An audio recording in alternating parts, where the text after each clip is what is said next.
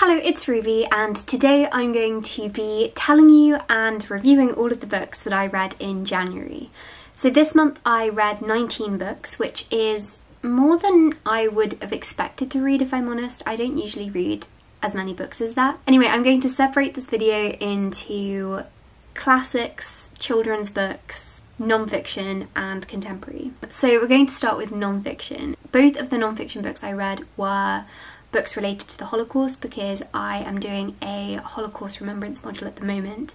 The first book I read was Eichmann in Jerusalem by Hannah Arendt. You might be familiar with Arendt's work already. She's a philosopher, political commentator, and she also documented the 1961 Eichmann trial in The New Yorker through a series of articles. This trial was so seminal for raising public awareness about the Holocaust. At the time that this trial came about, there weren't really public discussions about Holocaust memorial and Holocaust memory. Just to give you a background, the 1961 Eichmann trial convicted Adolf Eichmann, who was a Nazi who worked on the final solution. This trial was treated as kind of the main trial for Nazi persecution. This trial wasn't just for Eichmann, it was this moral trial of the Holocaust and bringing to light the evil which had occurred during that time. The really significant thing which came out of Hannah Arendt's documentation of this trial was this idea of the banality of evil, which you might have heard about. It's this idea that normal people in the modern world can do truly horrendous things. The idea that evil has become banal because we can be very separate from the things that we do. Like, Eichmann never directly killed anybody, but he signed papers and he gave commands which allowed that to happen. But the really shocking thing which people found in the trial is they wanted this monster, they wanted someone who was very clearly evil, but instead they had this person he was a normal person. And so the trial raised these really key questions philosophically about the nature of human beings. It's really interesting to read. A lot of it, as I said, because it was a trial not directly just for Eichmann, but of the Holocaust in general. It kind of reads like a history book for a lot of it. Perhaps the first and last sections of the book are the most philosophically poignant, but the whole thing is really worth reading. It's one of those books that I would truly recommend to everyone. I give it 5 stars. So the second book I read was The Holocaust in American Life by Peter Novick, which I would only give 2 stars. I mean, I don't regret reading it, but there are definitely better books that you could read if you want to learn more about the Holocaust. This book specifically focused on the relationship between Jewish communities in America and Europe at the time of the Holocaust and like the disjunct which existed between them. And it also looked at journalism of the Holocaust in newspapers in America, like the New York Times, and like how they were documenting it. It's quite long and you don't get like so much from it. I think there are better books you can read. So I'm actually going to segue into the one contemporary book which I read this year because this is a memoir. It's On Earth We Are Briefly Gorgeous by Ocean Vuong. This is one of the books that we read for the Ruby Reads book club, and this is in the top, definitely the top 10 books I've ever read of all time, which is like a massive thing. To have found a book that high up on my list in the first month of the year is amazing. So Vuong is writing a letter to his mother who cannot read. So the whole of this book is him relaying his life and relaying his most core experiences, memories, feelings in this letter which he knows his mother will never be able to read, which is just, it's such a poignant way to write the book. Like, the very form of the book is kind of infused with this melancholy. His mother was an immigrant from Vietnam, and so the book also chronicles this experience of being an immigrant in America. It also looks at like him coming to terms with his sexuality. In our book club discussion, actually, we had a Zoom call to discuss the book, and someone said, I absolutely love this. This book is about normal people. These people are real, like they have faults, and they're not perfect, but they become perfect and they gain meaning because it's through the eyes of somebody who knows them. It's this wonderful perspective on relationship. This is a book that I'm definitely going to come back to. It's poetry. It takes feelings and then it explains them or articulates them, captures them in the most unique way, like through these really domestic images, like things that you see every day, but they hold like such incredible significance and meaning. And isn't that what it's actually like? Our core emotions and feelings aren't held in massive monuments, they're held in tiny things which gain meaning because of the experiences which we have with them. Yeah, it's wonderful. I underlined so many quotes in there. Okay, so now going into classics, I read The Wonderful Adventures of Mrs. Seacole in Many Lands by Mary Seacole, and this is again a memoir. Mary Seacole was a nurse in the Crimean War, so like Florence Nightingale. It's interesting that she's not known about in the same way. On my GCSE history curriculum, we learnt about Florence Nightingale. She was someone that I knew about the whole way through childhood. We all know Florence Nightingale, and yet I hadn't known about Mary Seacole, which is actually really like half embarrassing, half just really sad. Florence Nightingale dealt with logistics. She did hands-on nursing, but not so much as Mary Seacole. Like in this narrative, you see this intense connection with the men, and she kind of takes on the role of Mother Seacole, that's what they call her. So you have this really intimate relationship between her and the men. At the moments where men die or are injured on their deathbeds, they are so moving. The tone of the book is also really chatty. Like there are lots of yes, it was like this, and oh, I should tell you, and it kind of sounds like a story that your mum would tell you. You know, when you're a kid and you ask your mum to retell you that story from her past that you love so much, it kind of reads like that. And so I think it fits really nicely in with that whole idea of her as a mother. I only gave it 3 stars though, and that's because however much I appreciated certain moments of the text and appreciated the fact that I learnt more about Mary Seacole, I didn't actually really enjoy the book. I think that's because there's no real plot or recognised characters, like because she is working like treating these men, they come and go, so you don't have set characters who are there the whole way through. Like she's the only person who is there the whole way through the narrative. And obviously like in real life we don't have a natural progression of plot, like things just come up and about and there isn't like a natural progression, but it does mean that reading it as a book, it's just not as enjoyable.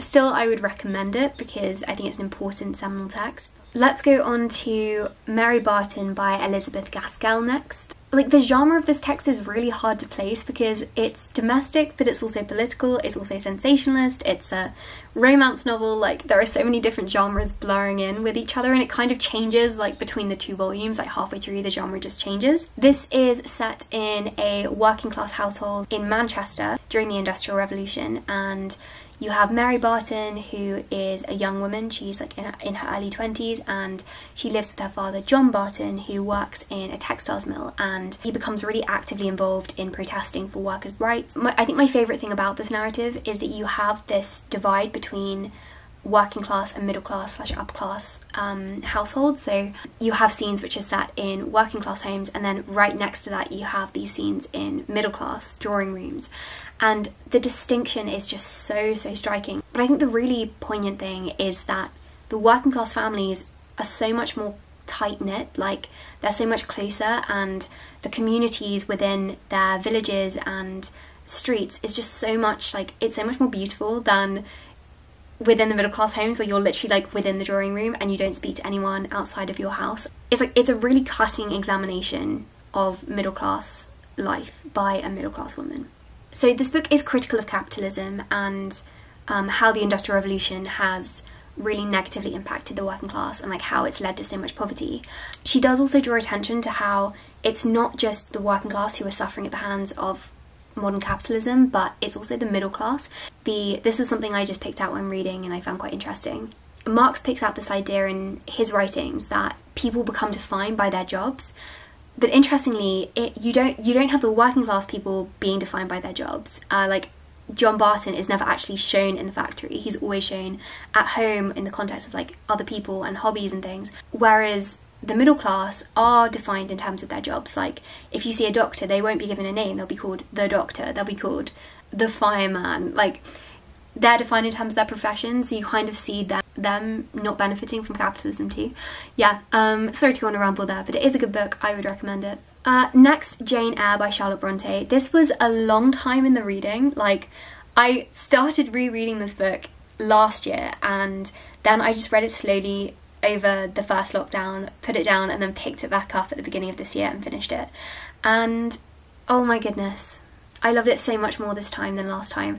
I read it when I was 12 and retrospectively, like I enjoyed reading it, but I just didn't really kind of appreciate it in the same way. I just read it for plot. Whereas this time I felt like I could kind of appreciate the context of it a lot more and appreciate Jane Eyre as a character too. You will know the story of Jane Eyre, but if you didn't know, it's a classic Bildungsroman novel, which basically means that it follows the progress of a character like through their life. You start with Jane as a child. She's living with her aunt in this like upper class house, but she's mistreated in this house, and so she's sent away to boarding school. She becomes a governess at the house of Mr. Rochester, where she falls in love with him. Wonderful use of language and imagery. I really like Jane Eyre as a character. She's really fiery, she's strong, and her strength is very much her ability to restrain herself and like refrain from things and self-sacrifice, and I do think that's really powerful. So I give this book like 4.75. The thing I didn't like was the ending. It feels kind of forced, doesn't really fit. I don't think it really fits with Jane's character, and it's done for the sake of this resolve and teaching a moral lesson, providing a moral lesson. I wonder if it's literally simply because Charlotte Brontë knew she might not have been able to publish her book if it didn't end with this moral ending, but it doesn't sit quite right. And it also comes out of nowhere. Like, you get to the last like 3 pages and you're like, surely something's gonna happen, spoiler alert. You're getting to the last 2 pages and you're like, surely Jane and Mr. Rochester are gonna get back together, and then yeah, it happens, but it's like in the last few pages, and it just kind of, it reads like an afterthought. It also upholds this idea of the angel in the house, which is women were encouraged to be the angel of the house. They were like this pure and moral force in the home which led moral teaching. Like, the mother was responsible for morally teaching her children and also ensuring that her husband remained moral. And so with Jane returning to Mr. Rochester at the end, and she's almost returning as this like force for teaching him to be moral, and maybe especially in the context of the fact that she was like meant to go out and be a missionary, the fact that she declines that and then goes to Mr. Rochester, she's kind of in the context of this colonial missionary narrative at that point. I didn't like the ending, but the rest of the book I loved, and if it had had a different ending, it would have definitely been 5 stars. Next, Aurora Leigh by Elizabeth Barrett Browning. This was mentioned in one of our lectures, and we like read an extract of this for our Victoria module, and I loved it so much that I went away and read the full thing. This is a novel which documents the growth of Aurora Leigh as an artist, like as a poet, as a writer. And it's kind of semi-autobiographical because Elizabeth Barrett Browning was also a middle-class woman who became a poet. Like there are massive similarities between their two stories. So it starts with her as a young girl, and her father dies, she moves to Cornwall where she's educated on how to be a proper young lady by her aunt. Those first 2 books where she's being taught how to be a lady were for me the most interesting in the book, because you get this great insight into female education and what it meant to be a perfect ideal woman. The most striking thing when I was reading, like, you've got this, the aunt teaches her that art is supposed to be done in a frivolous way for the sake of your husband. So you should sew cushions which are going to be thrown on the floor accidentally. Basically just do embroidery for the sake of doing embroidery. So because it's a respectful thing to be seen doing embroidery, like, the point is you're not supposed to create anything meaningful, you're just supposed to do it because that's what women are supposed to do. And it's just this like really awful understanding of art, and I love the way that she totally turns that on her head, and Aurora Leigh goes away and is like, book 5, she changes her whole disposition. She's like, no, that's not how I'm going to make art. I'm going to write to create something wonderful and meaningful. And I think it's great. I think especially like one of the best bits about this book is it is written as an epic poem. It's a domestic book, it's about a woman, but it's written as an epic poem like the Odyssey. You have this great like recognition that female experience is also worthy, and it's not just male experience which is kind of like worth having an epic poem written for. And also the form is like a constant reminder that she is a talented artist because she's written this. So Aurora Leigh, wonderful, really liked it. 4 stars maybe. Then this is actually a poem, and I added it on my Goodreads literally because I'd put it on my TBR, and so when I read it I put it on read, but it's a poem. It's also by Elizabeth Barrett Browning. It's called The Cry of the Children, and it was a really influential seminal poem which was a criticism of the conditions of the working class in industrial cities. So it's used to invoke sympathy for the working class through children. So children are used as the point of empathy. I think she's appealing to maternal instinct. And children were evocative symbols in the Victorian period because in middle class homes, children were more important than they'd ever been before. Like, they had like a lot of emotional and significant social value put on them. It's a really sad poem, really moving. It made me cry, actually. Next, The Tenant of Wildfell Hall by Anne Bronte. Oh my goodness, this book was just wonderful. It's my favourite Bronte book. Like, I love Jane Eyre, but this is like 6 stars. It's amazing. I, again, have read it once before. I read it when I was 13. I brought it to the beach with me and I literally read the whole thing in one sitting. I sat there on this, like, on the sand for hours and just read this book. I adored it, and I loved it so much more the second time reading it, and we studied this in the Victorian module, so like being given the chance to talk about it too, I loved. This book is narrated by Gilbert, who falls in love with the mysterious Mrs. Graham, who comes to live at this old house called Wildfell Hall. She's a widow who appears with only her child and her lady's maid, and there is so much like scandal in the village because nobody knows who she is, everyone, and there are these rumours surrounding her, and she doesn't uphold like normal etiquette and what women are supposed to do. Women go around and leave their calling cards and she doesn't return them, which is a very scandalous thing to do if you're a Victorian lady. Mrs. Graham ends up giving Gilbert her diary, which reveals that she isn't actually a widow and she is still married to Mr. Huntington. She was in a very abusive relationship with Mr. Huntington, and she ended up running away from him with her child to escape this like really awful marriage. It's worth keeping in mind the context here, because this is a grating criticism of marriage laws and marital rights that women had at this point. And actually, if you look at like looking at the timeline, you can see that marriage reform does come after this book. Like, this book is influential. This book, I think, does have, it like sits in the context of wider marriage reform and these debates. I think my favourite bit about this book is the form, because as I said, you have her diary. Gilbert's narrative is told through a letter to his friend, and within the letter he puts Mrs. Graham's diary. So you're reading this letter and then suddenly you're reading her diary, and the diary lasts a long time. This book was published in 3 volumes. The diary starts in the first volume, is the whole of the second volume, and is like a lot of the third volume. So you've got this long diary. And usually, I was doing some research into the context of diaries and like maybe sharing them in letters. It was quite a common thing for women in their letters to each other to share extracts of their diaries and like include little snippets. But to include a whole diary like this was very unusual, and so reading it as like kind of, if you can imagine actually reading as a Victorian reader, you'd expect for that diary to end any second.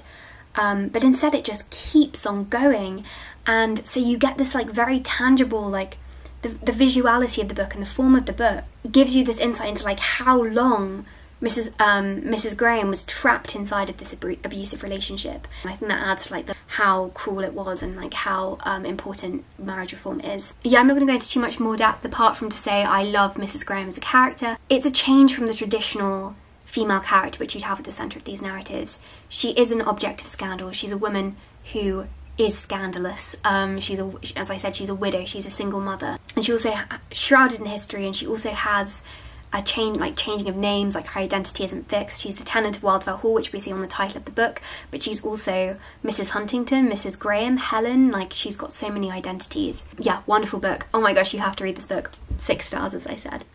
Okay, so then the final Victorian novel I read was Sense and Sensibility by Jane Austen, which was again for the Ruby Reads book club, and I actually enjoyed this book. You might know that I am not the biggest fan of Jane Austen, and I've always been quite vocal about the fact that I do not like her books.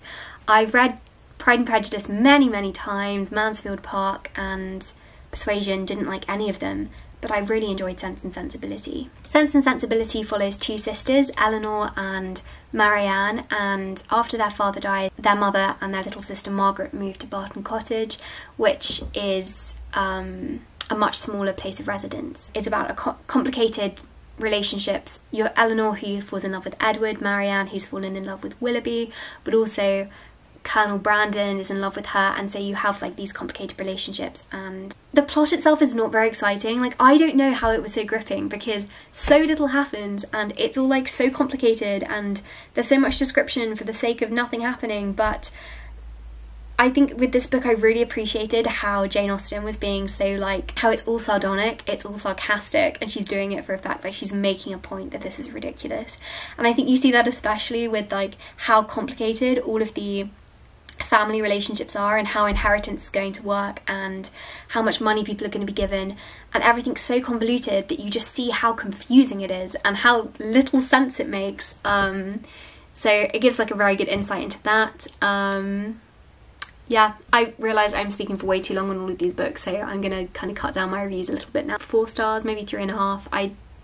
I'm looking forward to reading some more of her books after reading this. Okay, I'm actually going to go take a break and have lunch because I've been reviewing books for like 40 minutes now, and I will check back in with you, possibly in the same outfit, possibly tomorrow, as per warned. I think the lighting is probably quite different, but hopefully it's not too bad. The next 2 things are actually short stories, both by Edgar Allan Poe. The first is The Mask of the Red Death. It's got just the right amount of frightening. So in the short story there is a plague called the Red Death, and it's just outside of the walls of this king's castle, and he's invited lots of people around for a party, and all of the doors have been closed, the gates have been locked to keep out the Red Death and to keep out the disease.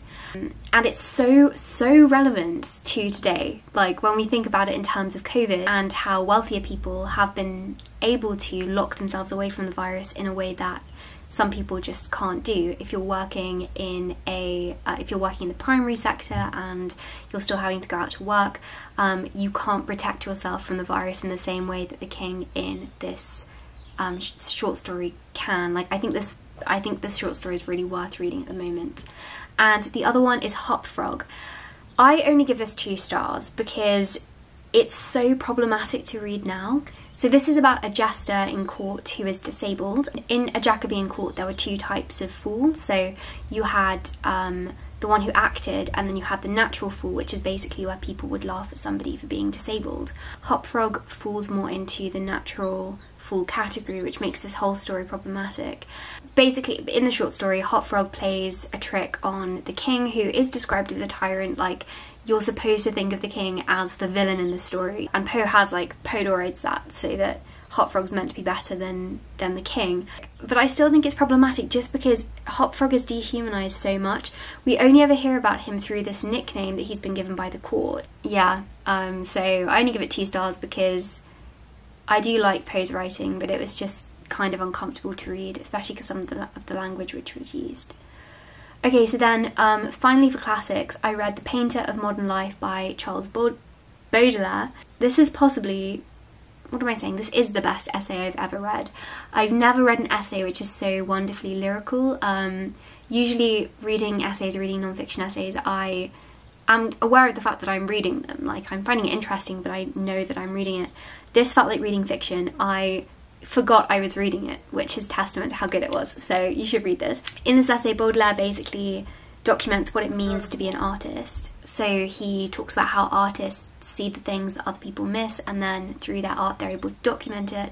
And he also considers the artist as a kind of child, like having the sense of wonder and open-mindedness that you find in a child. And I think the actual form and the way that it's written really mirrors this like childlike wonder, just in the descriptions, which, because he doesn't just make these points, he like illustrates it with actual examples of wonderful things that you see. So it's really, really good. I recommend it.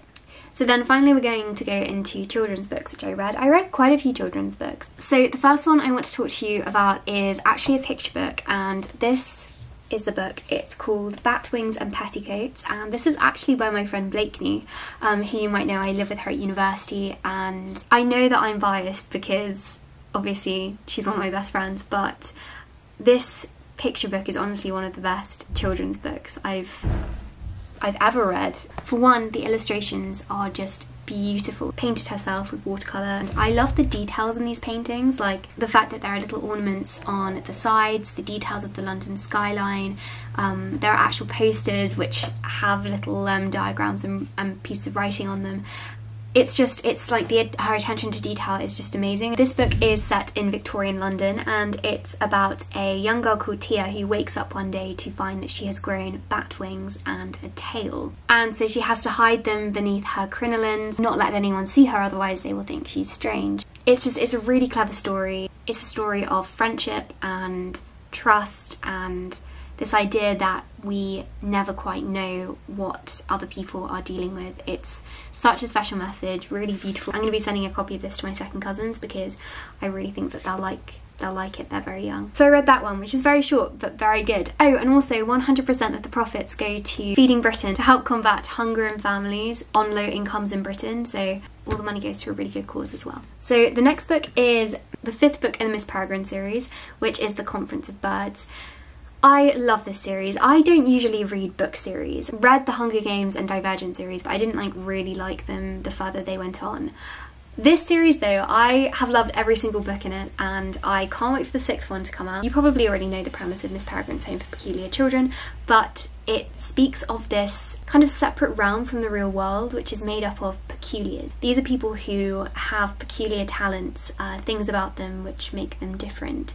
So for example, one of the children, Emma, can create fire from her bare hands.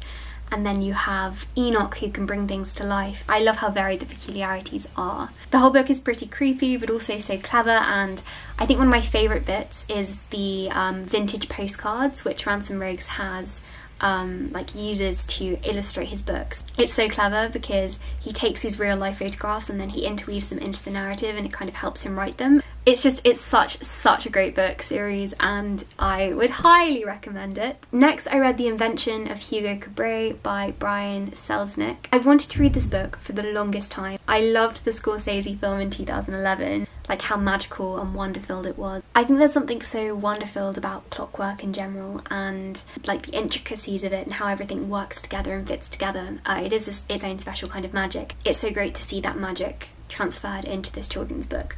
So basically, Hugo Cabret is a young boy who lives in a train station in Paris. He lives alone, and he's responsible for winding back the clocks in the station. And he has this secret.